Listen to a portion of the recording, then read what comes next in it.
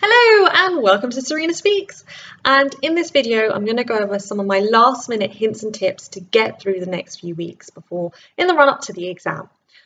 So firstly, try not to panic. I know that's easier said, but hold on, chill. Remember, it's not how much time you have, it's how you utilize that time and how you're going to squeeze out the hours in the day to make the most of it. So how can you go about doing that? Well, first and foremost, have a timetable set out in place. So you need to prioritize which areas you feel confident in and comfortable in and which areas you know need a bit of work on. So the way that I organized my timetable was, whilst I was still working, before I would go to work, sometimes I'd end up getting to work about 20 minutes early.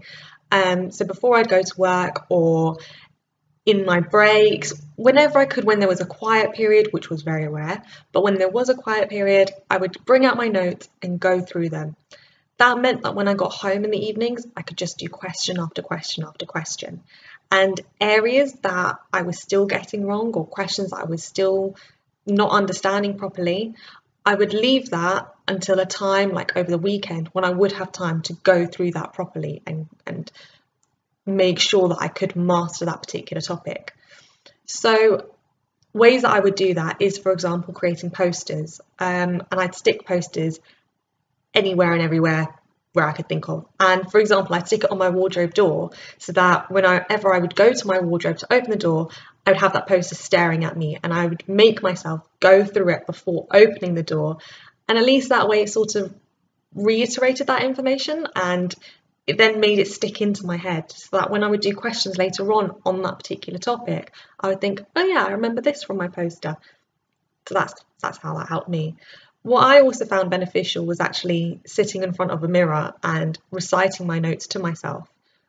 It's kind of where the idea for Sureena Speaks came about.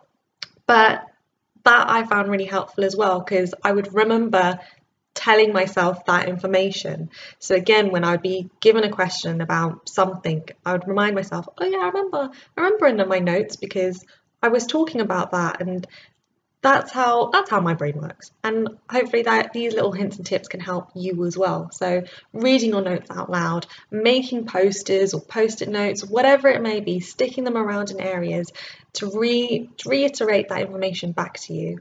What I also think is quite useful is having the GPHC syllabus in front of you and being able to tick off the topics as you're going through them. Yes, it's quite tedious, and yes, it's quite a chunky syllabus, but at least then you know that you've gone through each section, so that if you are presented with a question in the exam on any of those sections, you can think to yourself, yes, I have gone through this, I do know this.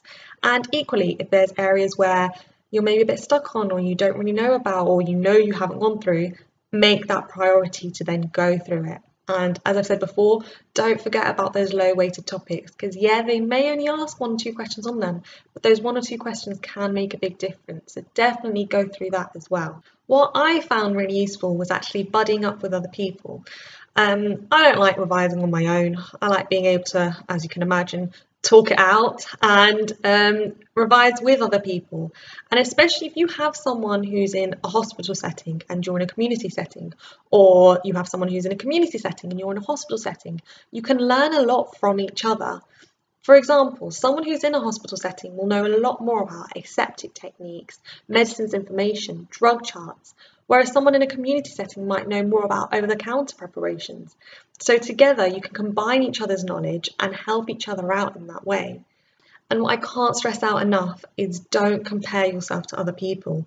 Especially don't compare a topic that you're weak in with someone else who's strong in that topic. Your weakness and someone else's strength is the worst thing to compare. For me, that was calculations, and I still don't like calculations. I've made no secret about that. But I would end up comparing myself to other people and think, why is it that I can't understand it when someone else can understand it? But actually, again, buddy up. If you know someone who's really good in it, ask them for help. There's no harm in asking. That's what we're all here for. Pharmacy is such a small world. Everyone knows everyone by the end of it. So help each other out in that way. And the same way, if you find that actually someone else is weak on something, but you're strong on something, help them out. At least that way, it's by budding up with each other, by helping each other out, it's reaffirming your own knowledge as well as learning something new. So definitely help each other in that way. And what I would say is you have so many resources at your fingertips. You have the BNF, the MEP, you have books out there, websites out there. Only use the reputable ones. So, for example, if you're tired of reading the same over-the-counter book, you look at the NHS website, type in any condition, up comes the symptoms, the treatment options, and you might find it a better way of learning, or at least it might add to the notes that you already have. And the same way, you've got your NICE guidelines. If you want to know more about the standards, your standards of conduct, ethics and performance, all the information, all the resources are available on the GPHC website. So don't just think to yourself it's only the MEP or it's only the BNF that you have to use. There are so many resources that you can use. And a really big point to make is past papers. Do as many questions as you can. Do question after question after question after question, because you might end up finding that actually questions repeat themselves. And so again, it's just reaffirming that knowledge to yourself. And if you're still getting questions wrong, don't panic. It's okay to get things wrong. You remember and you learn more from what you get wrong than you do from what you get right. And again, you might be faced with a question whilst you're practicing, you may get it wrong. That same question might come up in the exam and you'll think to yourself, oh yeah, I remember getting that question wrong last time because this was the answer.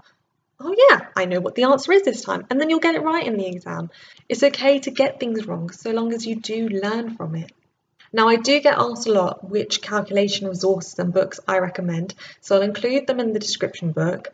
Particularly, I found when actually trying to practice questions, the pharmacy registration assessment questions book, and the practical pharmaceutical calculations book, they were the best ones for actually practicing questions.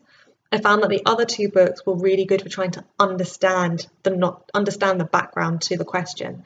And yes, with some of the books, they're still in the old style format, so when calculations was multiple choice, but don't let that put you off.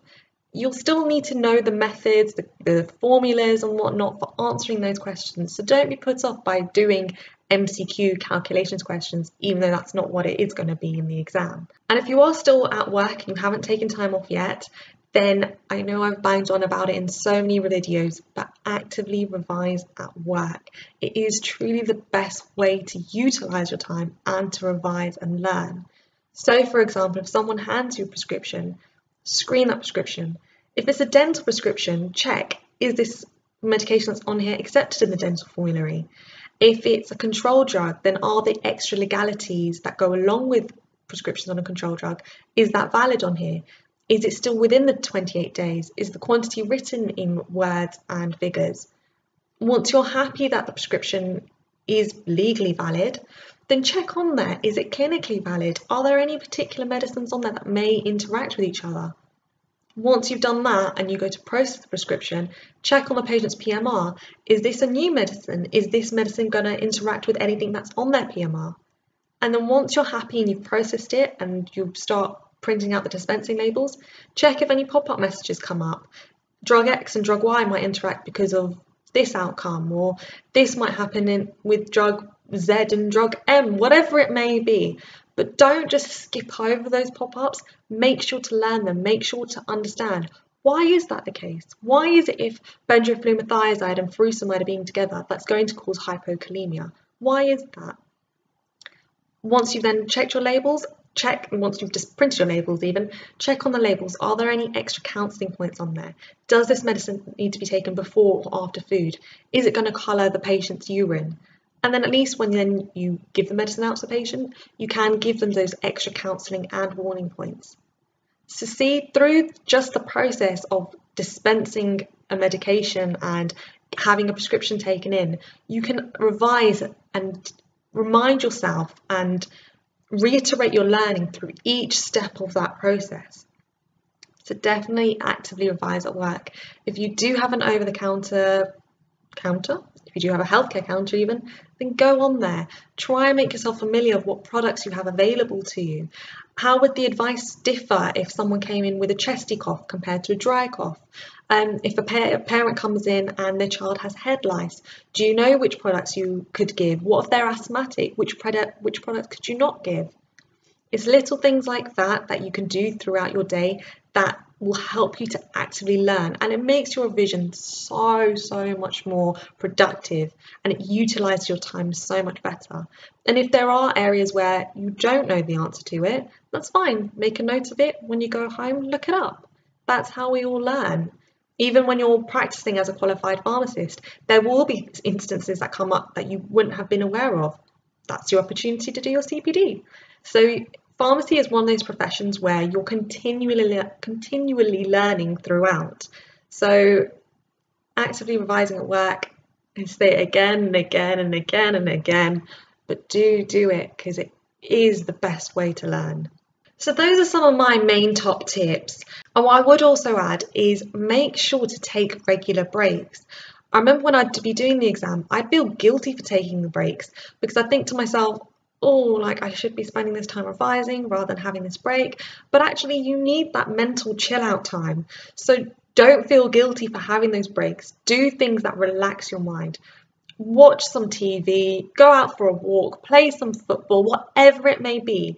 Do things that just relax you out, because at least that way it will re-energize you to start up again.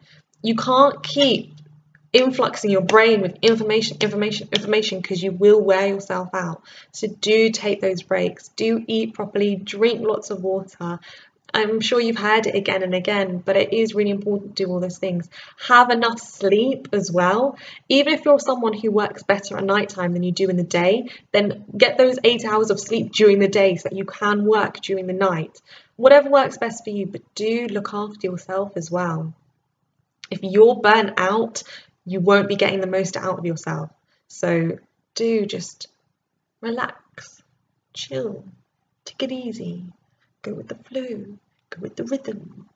And then once you've done that, you'll feel energized, you'll be ready to go again. I can't stress it out enough, but do as many questions as you can, whether it be in the old style format or the new style format. The types of questions they will ask will still be very similar. So do as many questions, get yourself familiar with the types and styles of questions that they can ask, and just do and rinse out as many as you can. So I hope those top tips can help you, and just remember and keep reminding yourself of how far you have come and how much motivation and dedication and perseverance you need to overcome the next few weeks, overcome the next few days, so that you can sit the exam, smash it out, and then completely relax and know that you've done everything that you can. I think if you can safely say to yourself you have done all that you can, that is success in itself. So the very best of luck for the next few weeks, and I hope that this video did help you out. And if it did, why not give us a like, share, subscribe, join me on Twitter, join me on Facebook, and until next time, good luck with your revision and happy revising.